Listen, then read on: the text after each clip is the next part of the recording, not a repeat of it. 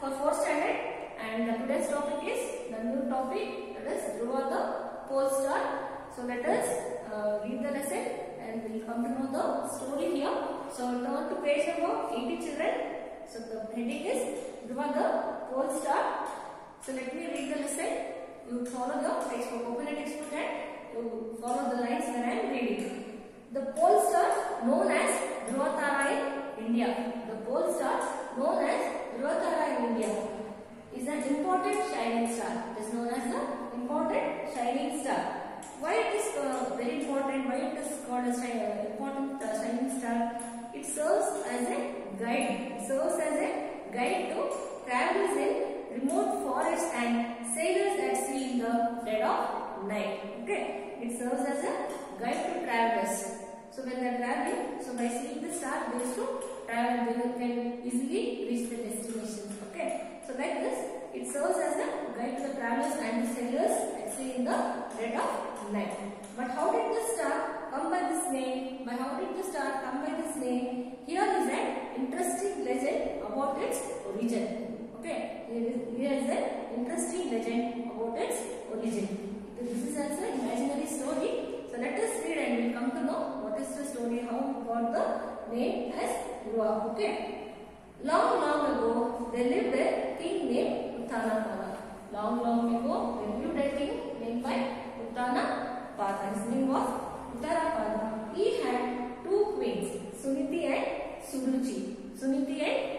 He had two queens, Suniti and Suruchi. Suniti was the elder queen and Suruchi was the younger queen. The elder queen was a quiet and gentle lady. How was the elder queen? She was quiet and gentle lady, but Suruchi was selfish, arrogant and cunning. Arrogant means one who behaves in an unpleasant way. Okay, Suruchi was selfish, arrogant and cunning. However, because of her beauty and charm, the king was partial to Suruchi. Partial means bias. Okay, partial means bias. Always he used to do partiality between the queens. Because Suruchi was beautiful, so always he used to take her side of it. Okay, so like this, so that is what bias, right? So because of her beauty and charm, the king was partial to Suruchi. Suniti had a son, his name was Dhruva. Suniti had a son, his name was Dhruva. And even Suniti's son was Dhruva and Suruchi also had a son, his name was Uttama. Not content with her pomp and Suruchi had Suniti and Dhruva banished from the royal palace. So Suruchi was, we know how Suruchi was. She was selfish, arrogant, cunning, isn't it? So she was not happy with whatever she was having there. So even she wanted more. So what she did, she banished her queen, that is Suniti and her son from the palace. Even the king did not say anything there because always he used to take Suruchi's side now. So what she did, not content with the pomp and power, everything she was having, but still what she did, she made Suniti and Dhruva to go away from the palace. So that is, banished means ordered to leave the palace. So that her son so Suruchi's son Uttama might succeed to the throne. That was her idea. Otherwise, Suniti's son would have become the king after Uttanapada. So what was her idea? Suruchi wanted her son to succeed the throne there. So she made him to go away from the royal palace. Then what happens? Let's see here. Suniti lived on the outskirts of the city with her son like a commoner. Then Suniti, as she was quiet and gentle lady, she did not speak anything. Along with her son, where she went, and she lived in the outskirts of the city with her son like a common people, like a commoner, common people. No one knew that she was a queen, like that she was living in the outskirts of the city there. The king was so enamored. Okay, the king was so enamored, children, liking someone a lot. Enamored means liking something a lot. The king was so enamored of Suruchi that he did not even care to visit them. Okay, he did not care to visit them. He did not care about his elder wife and son. He was so liking someone, means he was liking Suruchi so much that he did not care for his elder wife, elder queen and son. He did not go and visit them once also. So then what happens? Little Dhruva loved his mother very much. Little Dhruva loved his mother very much. However, his heart yearned for his father's love, which was denied to him. Little Dhruva loved his mother very much, but however, his heart yearned for his father's love, which was denied to him. So he was feeling he wanted to see his father, even though he loved his mother very much. When he loved his father also, he wanted him to visit once and he wanted to see him, but even her mother does not want him to go there.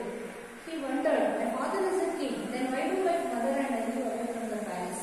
So he was wondering, my father is king, but why do we live in the forest like this along with my mother? Why we are away from the palace, even though my father is a king? Why we are living here in the forest?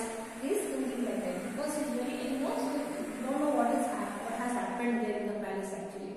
Why does my father not come to see me? He is thinking. There is so many questions arising in his mind. So why we are outside? Why we are living in this forest? Why father is not coming to meet me? He will be thinking.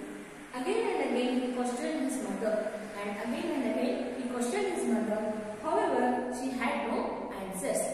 So many times he used to ask, why we are away from the palace? Why father is not coming to meet us? So whenever he used to ask his mother, she never used to give any reply. There was no answer to that questions. One day, Dhruva, longing to see his father, grew so intense that despite Suruchi having forbidden it, he went to the palace to meet the king. So one day what happened? Dhruva was longing to see his father, grew so intense that he wanted to see his father at any cost. So even though Suruchi having forbidden it, he went to the palace to meet the king. Okay. Even Suruchi scolded him. She does not want to come to the palace and meet the king, even though he wanted to go and see his father. Okay, he was then just 5 years old. How old he was? He was just 5 years old. So he was very anxious to meet his father. So then what happened is here, as he entered this splendidly decorated hall, he saw Uttanapada on his lap sat Suruchi's son Uttama. So as he entered the splendidly decorated, so after his mother did not give any answers, she told not to go there, but still he went there. Even he knew that Suruchi doesn't like him. And then he entered the palace. He saw that Uttanapada was sitting on his lap. He could see that Suruchi's son was sitting on king's lap there. So his name is Uttama. So he was sitting on king's lap. Dhruva saw that well. As he saw this sight, his heart was filled with the desire to sit like Uttama. So when he saw that Uttama is sitting on king's lap, even Dhruva wanted to sit on his father's lap. So what he did on his father, so he ran towards the king. So after seeing that sight, he ran towards the king saying, Father, lift me onto your lap. Lift me onto your lap. So even he was only 5 years old. No? So he saw that his brother is sitting on his father's lap. Even he wanted to sit. You can see the picture here. So even Dhruva also wanted to sit on his father's lap, and he ran towards his father and he asked him to lift him on his hand, to make him to sit on his lap. Okay. So let me stop here, children. In the next class, we'll come to know what is the story.